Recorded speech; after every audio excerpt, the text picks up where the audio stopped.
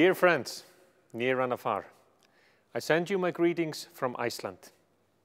We Icelanders are honored to host the Women Political Leaders Reykjavik Global Forum, online this year because of COVID-19, but we look forward to welcome you in person at a later stage.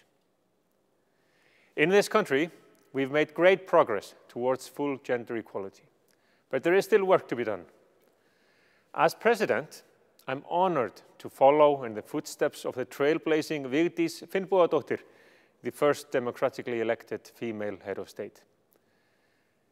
I also address you as a UN Women He-for-She champion.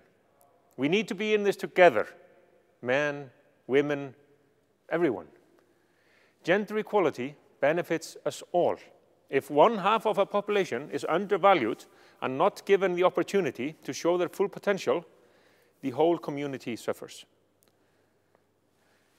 And finally, allow me to use this venue to applaud another milestone on the road towards full gender equality: the election of Kamala Harris as the next Vice President of the United States.